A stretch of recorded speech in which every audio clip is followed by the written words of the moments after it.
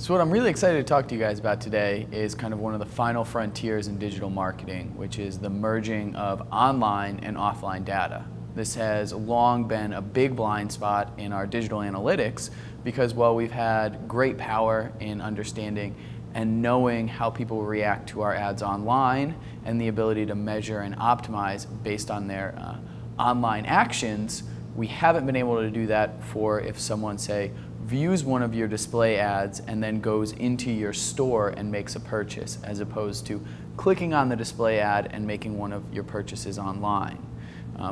But both Google and Facebook have come out this year and refined, right in time for the holiday shopping season, new metrics that they're calling store visits. What these do is they utilize cross-device tracking, so tracking from across both your phone and your computer when you're logged into Facebook or Google,